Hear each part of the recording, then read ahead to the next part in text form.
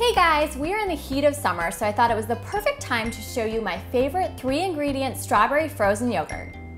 I'm Meg and I'm passionate about finding ways to make life with kids easier in the kitchen. So let's go through our 3 ingredients. You'll need frozen strawberries, some plain yogurt, and some agave syrup. For this recipe, you will need a food processor. Brooke has already asked me if she can use her high-powered blender. I said yes, she just needs to puree for a little bit longer. So in my food processor, I'm going to add my frozen strawberries. Next, I'm gonna add my plain yogurt. It does need to be unsweetened. I'm using just a regular yogurt, not a Greek yogurt for once.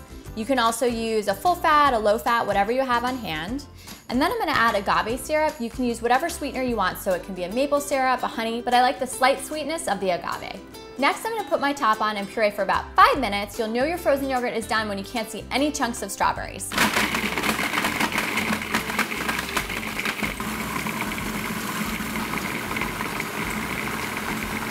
Now at some point, you'll probably need to redistribute the frozen strawberry that isn't quite pureeing, so I'll do that with just my spatula. You can see the really big chunks of strawberries that need to be pureed. My yogurt has been pureeing for a full 5 minutes. It's really smooth and creamy in texture. Now you guys can enjoy it right away, or you can mix in a little bit of extra toppings. I'm adding some chocolate chunks to mine. This does not count as one of our 3 ingredients. I'm just gonna sprinkle them in and give it a quick mix.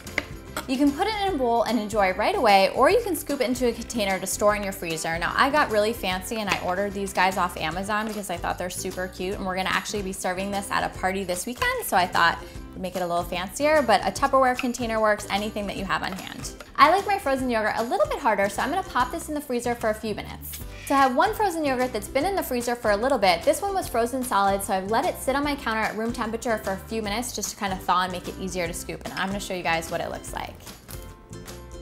So there you have it, a really simple summer dessert. When I first tried this, I thought it was gonna be way too simple to be delicious, but I promise you it's one of the most fantastic things you will taste all summer long. So I hope you guys give it a try. Thank you so much for watching, and I will see you next time. Bye guys.